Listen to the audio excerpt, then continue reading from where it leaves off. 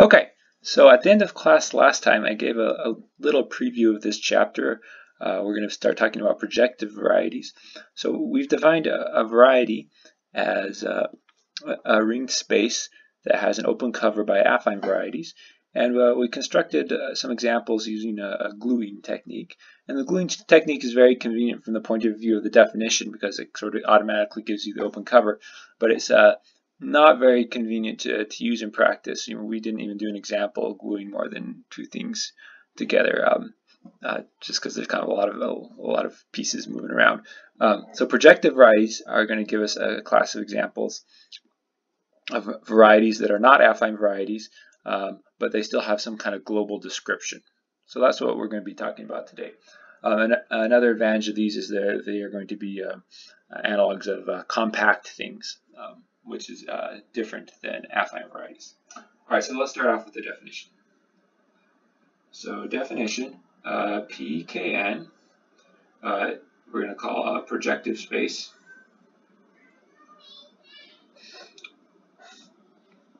Projective space over K. Remember, K is our field, and I guess we should call it the n-dimensional. All right, and what is it? Well, one way to define it is it's the set as a set. It's the set of one-dimensional subspaces of k to the n plus 1. All right, so notice we have an n plus 1 here compared to an n here, and these are subspaces in the sense of vector subspaces, right? Okay. So here's some important notation. A dimension 1 subspace corresponds to a choice of a non-zero point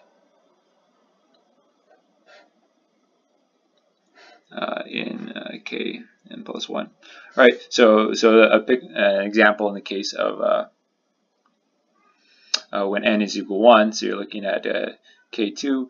If you just pick any point here, you just take the span of that point and get a subspace there, right? Okay. So you can really think of Pn, Pn to just be equal to kn plus 1 minus the 0 point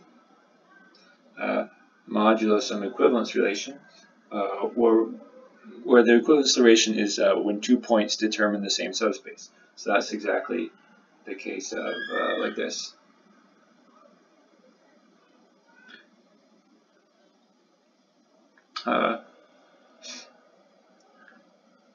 X0 through xn is equivalent to y0 through yn if xi equals lambda yi for all I, and the same lambda each time. Okay, and we'll write the equivalence class of a point like this using colons here instead of commas.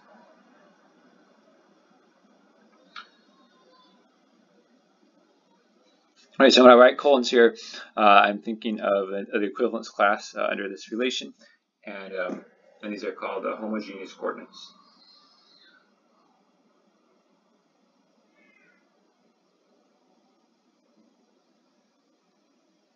Okay, good.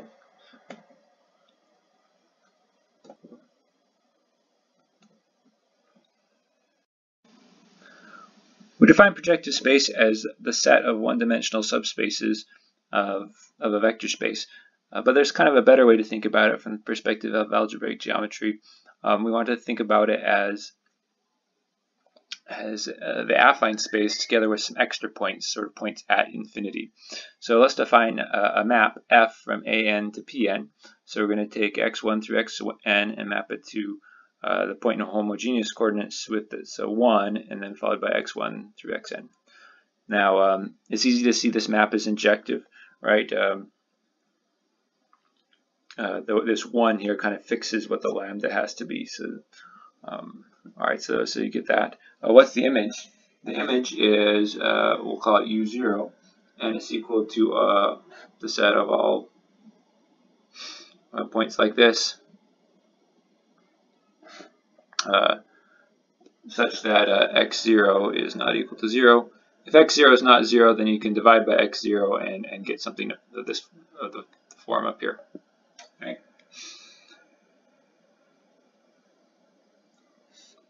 So okay, so let me write that down. So given any point here, you have where x is any point of u0, you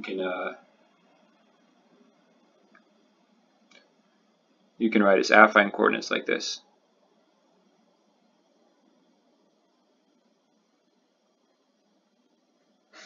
All right. So using this map, we think of AN as a subset of PN. All right, so now let's think about what is the complement. So if we take PN and subtract out this, as I mentioned before, we're going to call this the points at infinity.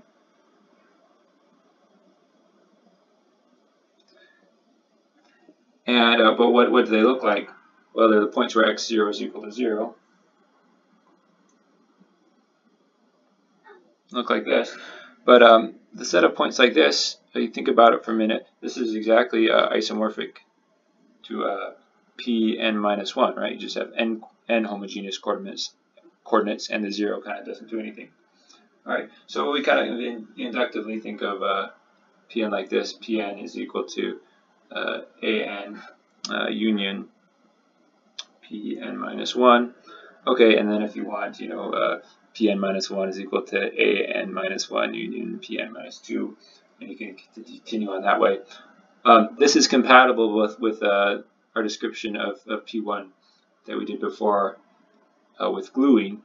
So under this formula, P1 is equal to A1 union P0, where this is just a single point. Okay, and we called that before the point at infinity that we were adding in here.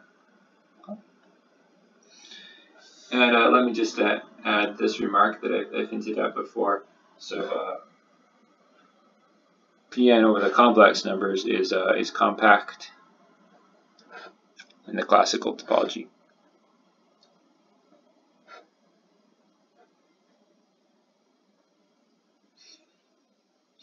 All right. So that's a nice feature of projective space. Okay, now we want to be able to talk about polynomial functions like we did with affine varieties in affine space. But let's make this observation first. If f is a polynomial in these variables that are representing the homogeneous coordinates on Pn, then in general, v of f does not make sense, right?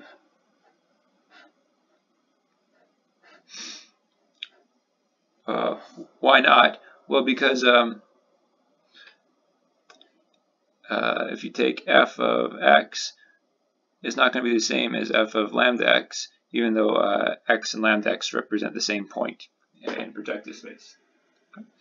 All right, but the way to fix this is the following. If f is homogeneous, okay, and what does homogeneous mean?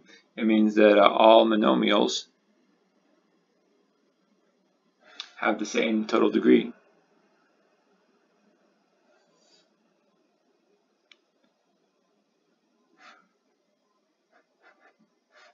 D. Okay, or another way to say that is that f of lambda x is equal to lambda to the d f of x. All right, so either of those things can be the definition of homogeneous. Then v of f does make sense.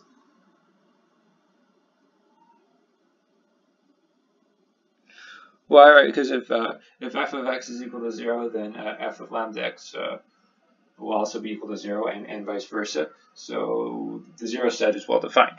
Okay. But we should also remark if f of x is not 0, then the value of f of x is not well defined, even in the homogeneous case, right? Because it's only because if you change the point x, you multiply the value of the function by any scalar. Right? Okay, so but that's okay. We really are only interested in vanishing sets. So if we just study homogeneous polynomials, then we'll be in good shape. All right, so let's make a definition here, and this is going to kind of generalize the idea of homogeneous polynomials. So a graded ring is a ring R with additive subgroups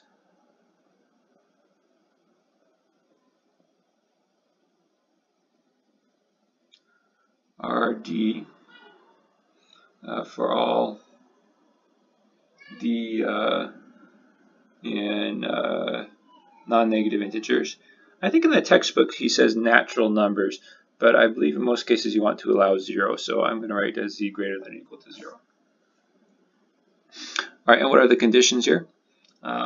Such that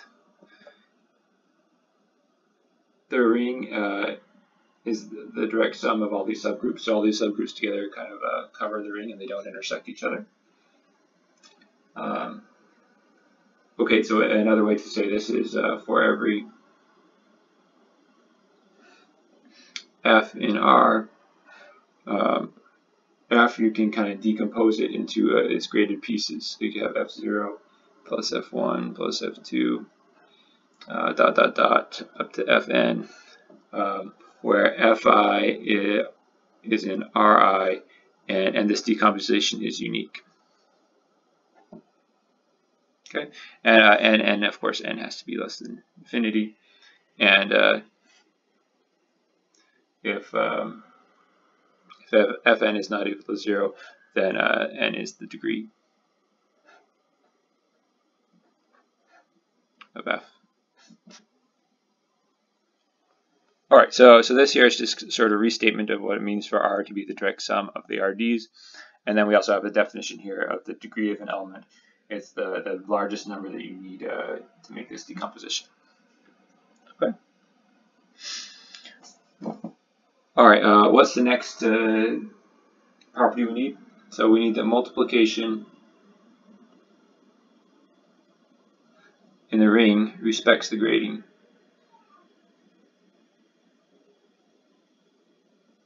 Okay, so that means that if you have f in RD and g in RE, then f times g would have to be in RD plus E. So the degrees add under multiplication. That's all that property is saying. Okay, and then just one more piece of the definition here is if R is also a K-algebra,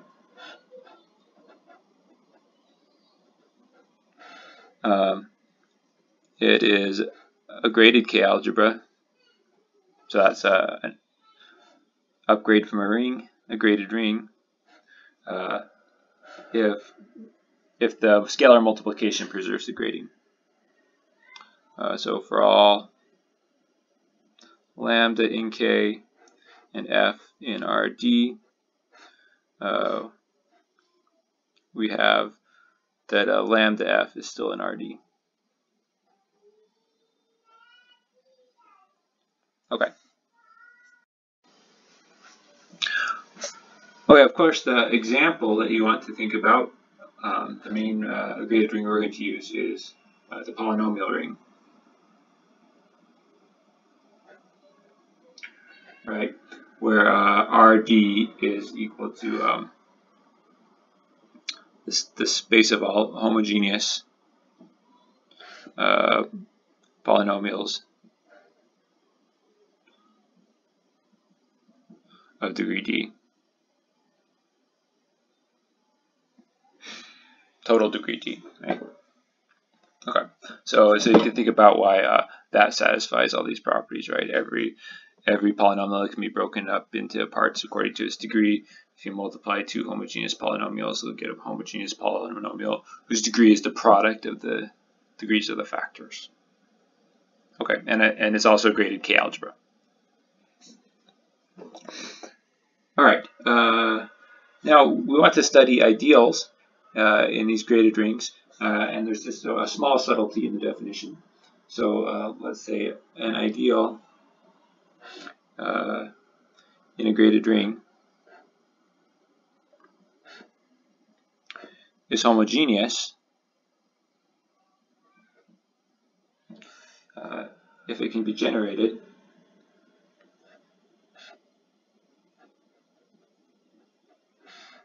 by homogeneous elements.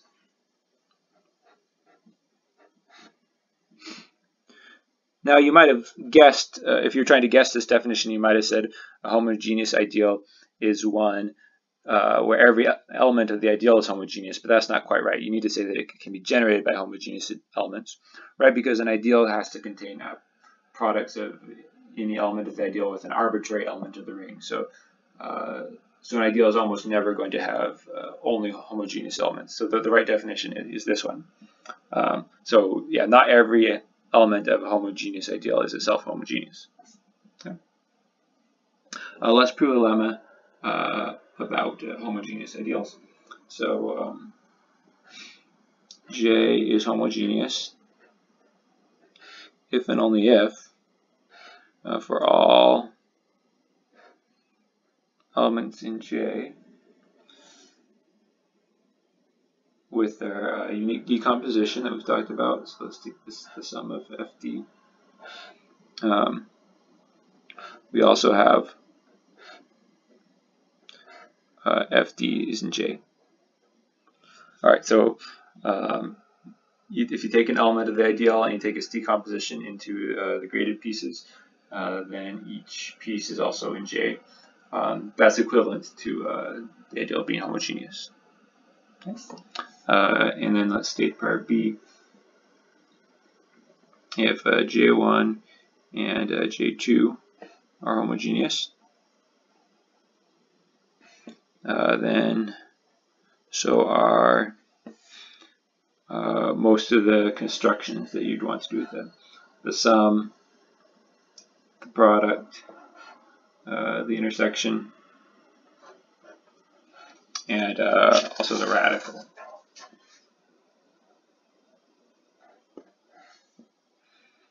All right, and then C will be the last one. If J is homogeneous, then R mod J with the decomposition RD mod out by RD intersect J is a graded ring. Okay.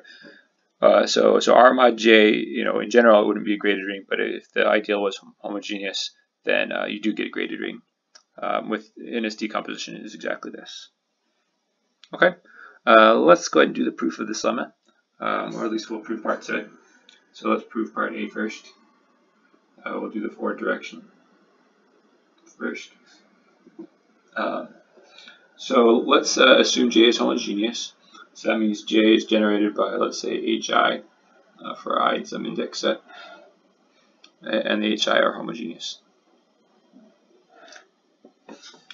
Okay, now let's take any F in J, so that, and then we'll write F as the sum over I of GI HI.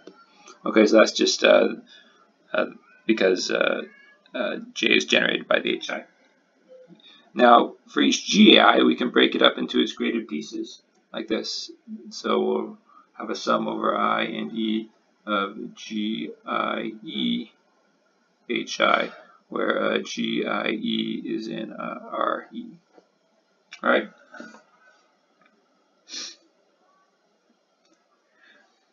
And then we can write FD is just equal to the sum over all E plus I, such that E plus degree HI is equal to G.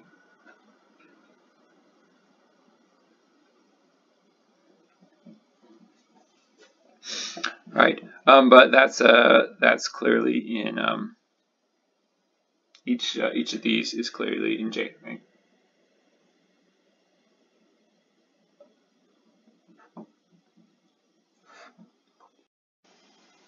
All right, sorry, that's not what I wanted to say. Let me erase this. What I wanted to say, what I'm trying to prove is that FD is in J, right?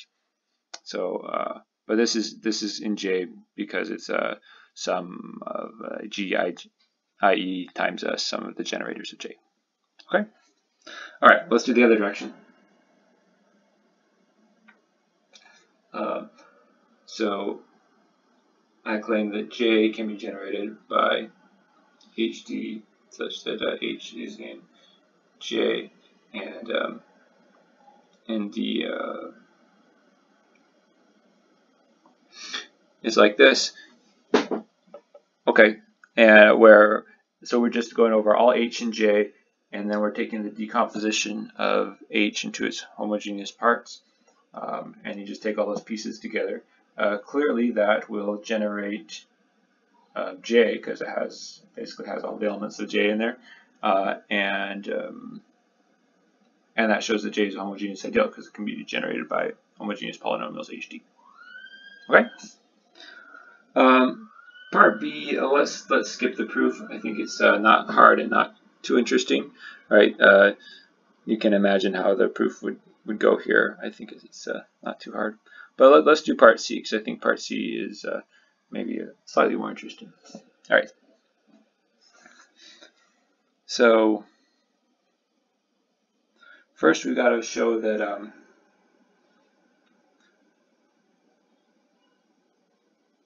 the new graded pieces here are subgroups here. But I think it's easy to see, though, that this is, in fact, an injective group homomorphism.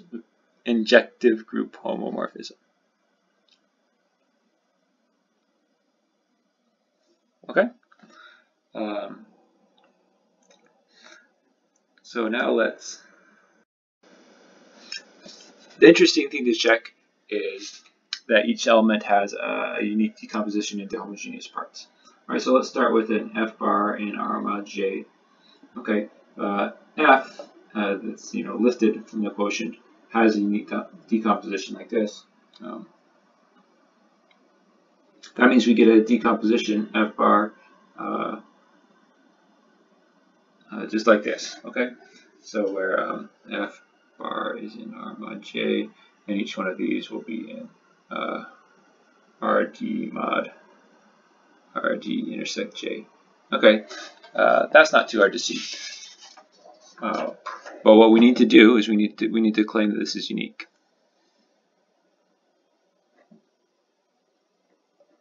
All right, so let's assume that F bar has another decomposition, sum of GD bar. That means that the sum of FD minus GD bar like this equals 0, right? But that tells me that the sum of FD minus GD without any bars is an element of the ideal J. Okay. But then, by part A of our lemma, so let's remember what part A says.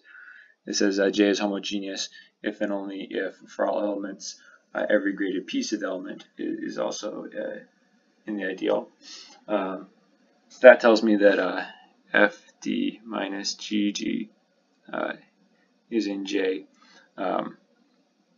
Okay, but that's exactly saying that FD minus GD with the bars is 0. Okay, so we have that, in fact, this decomposition into GDs was the same as the one we started with. Okay, great.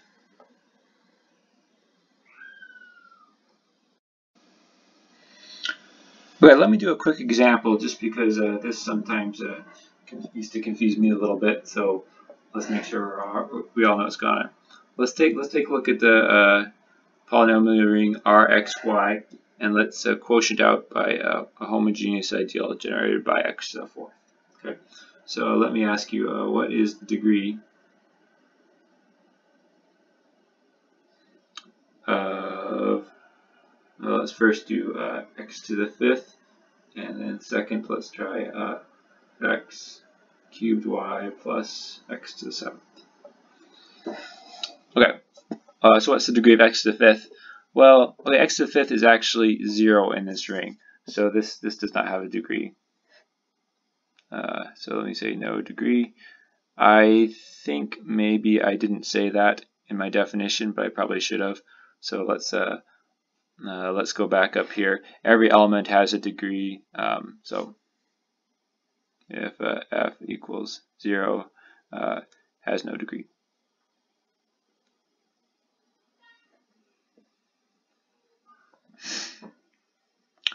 All right. So x to the fifth is not degree 5. It just doesn't have a degree. Let's look at this one. If we want to write this as a direct sum of graded pieces, right? I mean, you could write it as x3y bar plus x7 bar, right? But this piece right here is 0, so that's not going to contribute to the degree. It is in the, that is technically in, in the degree 7 piece, but it's 0, so that doesn't count. This one is not 0, so the degree here is 4, corresponding to this degree.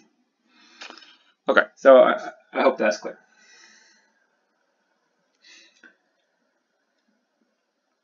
All right, we're going to do our definitions of 0 sets. So let's let S be a subset of homogeneous polynomials.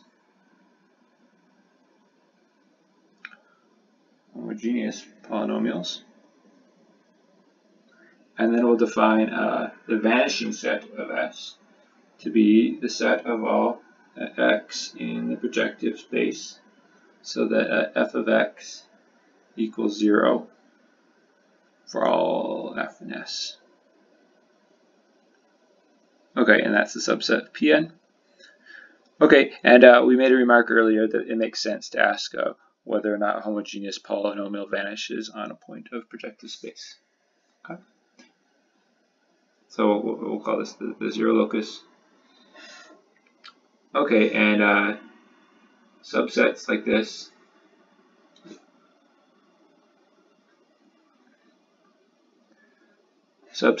this are called projective varieties.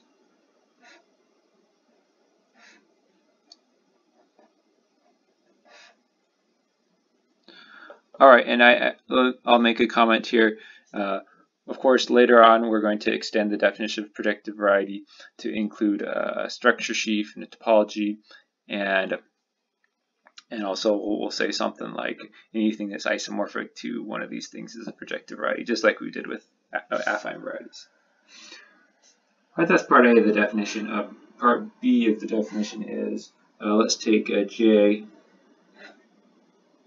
to be a homogeneous ideal.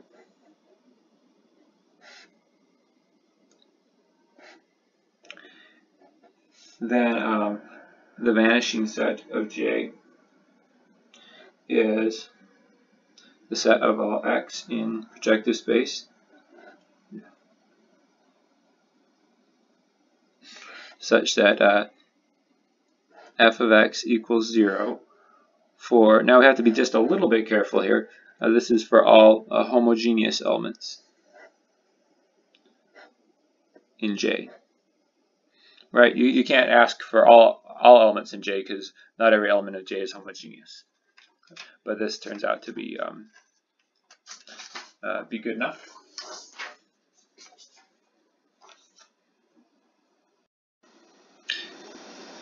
And of course, if S is a set of elements, homogeneous elements that generate J, then V of S and V of J will be the same, right? Okay, and then our part C of the definition, we'll take any subset then we're going to define the ideal of x, and it will be a set of all homogeneous polynomials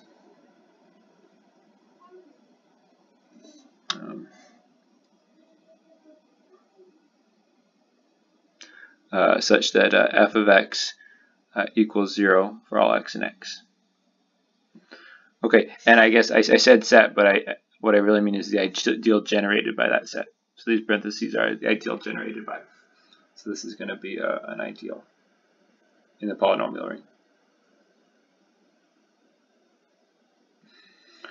Okay, if we need to in the future differentiate these constructions from the affine ones, we'll write a VP for vanishing set projective, or IP for ideal projective, versus VA and IA for the affine cases. All right, so the projective ones are the ones I just barely defined. The affine ones are the ones we've talked about previously for affine space. Let me do one quick example. So let's look at a point at A with homogeneous coordinates at A0 up through AN in projective space. And let's assume for convenience that A0 is not 0. And let's try and find what is the ideal of A, or how can we write that A as a projective variety? So the set containing this point you can write as the vanishing locus of the following. Let me just write it down, then we'll talk about why it's right. A0 x1 minus A1 x0, A0 x2 minus A2 x0, and continuing on until we get to A0 xn minus AN x0. Okay, first thing we want to check is if, we'll go first of all, these are homogeneous polynomials, so that's good. Second thing, do they all vanish on A? Well, that's easy to check because you're just replacing the x's with a's in the same subscript, so these all just become 0. Okay, and the last thing to check is that there's not other points going on here. How can we check that?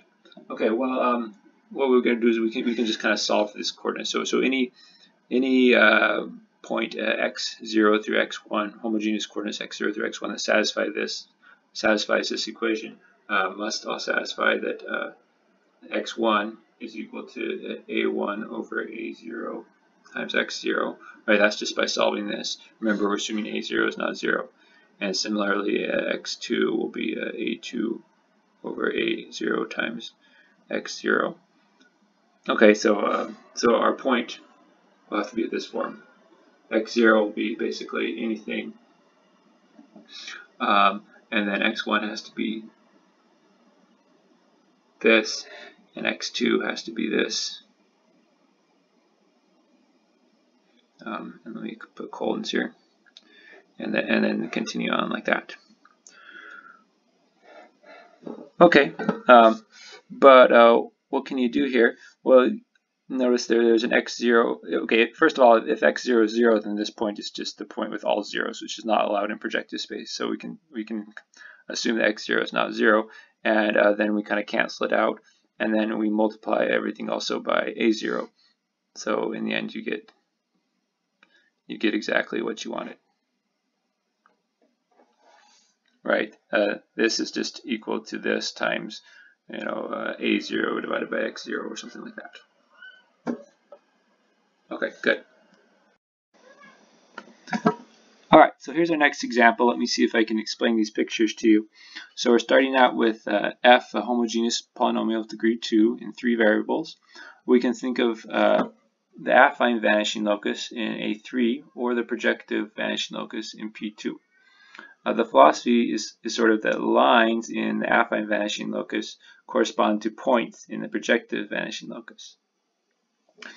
So let's try and see if we can see what are the lines in this affine cone here. Well, I've drawn the cross section x0 equals 1 in orange here, and for every point in this cross section. So the cross section is kind of this little hyperbola here. For every point here, you can draw a line through that point that also goes to the origin. It's at the center of the cone here. And so if you pick a point over here, you'll get a line that goes like this, goes to the origin, and then comes out down the bottom here. Or if you pick a point on this side of the hyperbola, you'll get a line that goes through the origin and then down to the bottom part of the cone over here. Okay, so you can see every line in the cone corresponds to one of the points on that orange hyperbola. Except for two lines, there's two lines that don't do that. Those are the lines that are contained in this cross section that's in blue, x0 equals 0. You have these two blue lines that are drawn here, and those don't correspond to a point on the orange hyperbola. So now let's go look at VPF and P2. So I want to think of this as we talked about before as just being the affine, two-dimensional affine space plus some points at infinity. So I've drawn it as a picture like A2. And what is the correspondence? How does the correspondence work? Well, it's exactly what we said. It's just the cross-section x0 equals 1. So what you have here is a hyperbola in orange that's supposed to correspond exactly to this hyperbola in the cross-section over on this side. Okay, and then how do we account for the extra points here?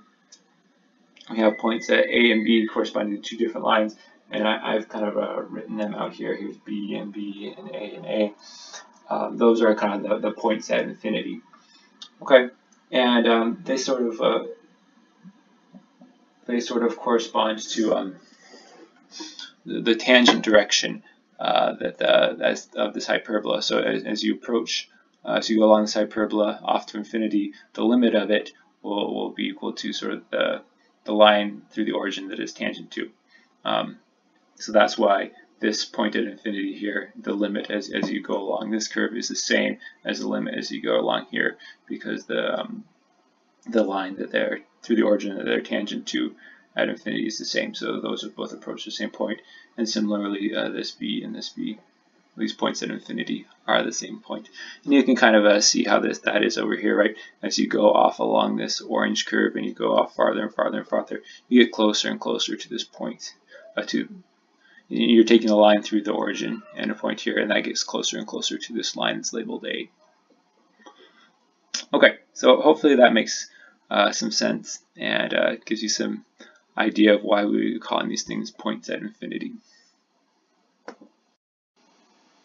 Okay, let's now be a little bit more precise and make some general definitions about these cones. So here's a definition.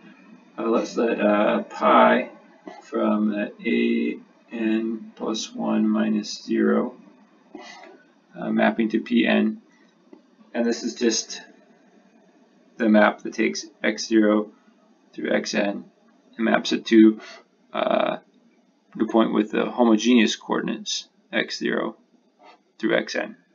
Now, this is different than the map that we were talking about before, where an is included into Pn. This is the map that takes the vector space and sort of mods out by the scalar multiplication. Okay, so the fiber of a point over this map is exactly the line that corresponds to the point in Pn. All right. So a subset of an plus 1 is called a cone if 0 is in x, and for all x in x, we have lambda x in x for all lambda in k. Okay, here is we're using just the scalar vector space multiplication. Okay, and so you should kind of think of this as x being a union of lines to the origin.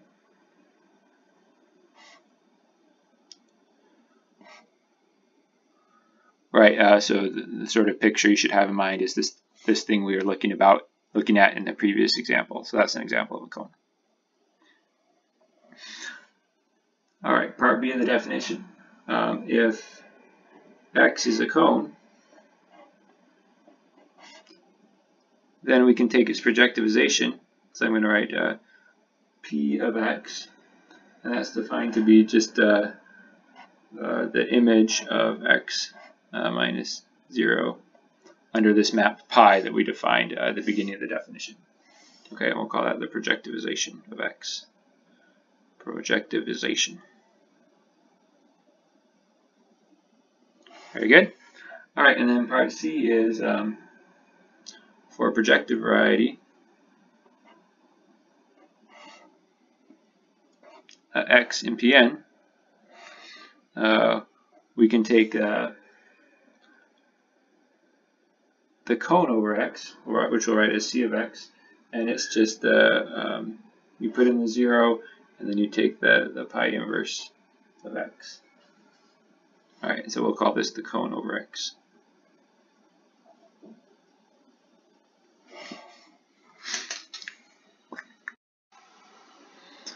Okay, let's talk about how these cones correspond to algebra. So that will be in this remark here. Let's let S be a subset of homogeneous polynomials. Homogeneous, I guess they should be non-constant as well.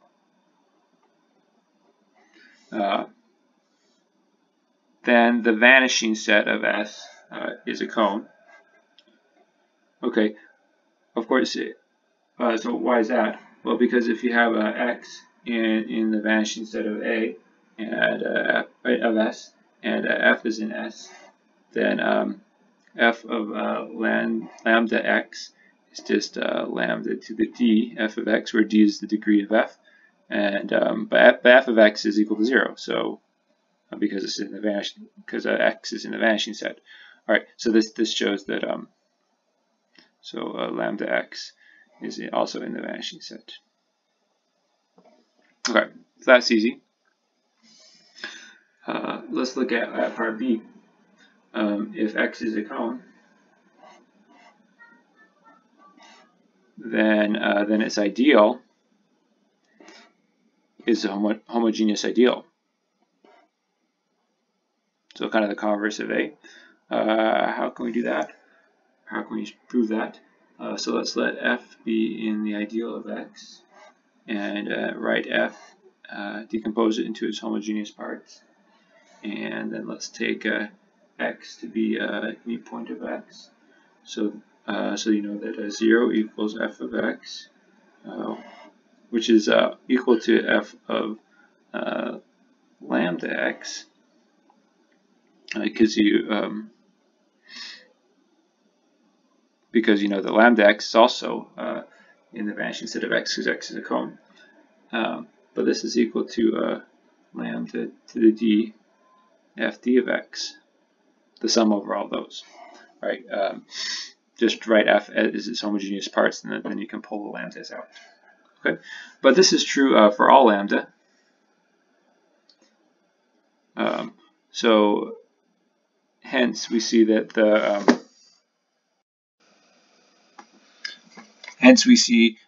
this right-hand side here is a 0 polynomial in lambda. Right. So if you have a polynomial that's 0 at infinitely many values, and it must be the 0 polynomial. So that tells me that fd of x is actually 0. Okay, and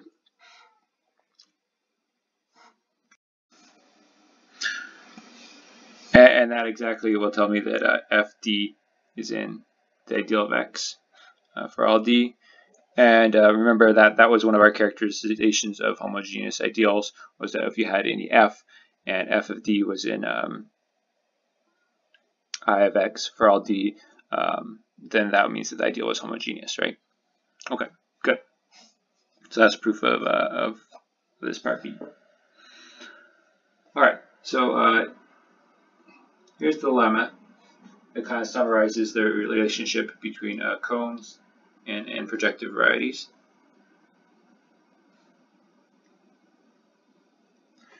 All right, and it says there is a bijection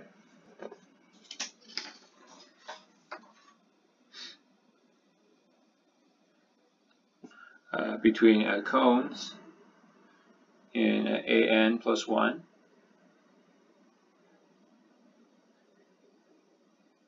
and projective varieties.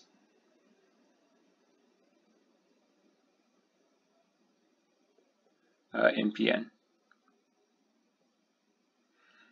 Okay, and it's given exactly by the operations that we just looked at. So you take x to p of x, and if you start with the projective variety, then you can go take the cone over that projective variety.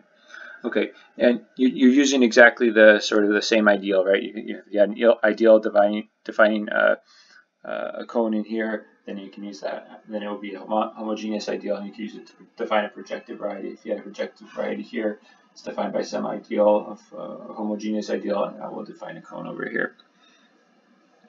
Okay, so so that kind of formalizes what we saw in our example back up here. So that works in general.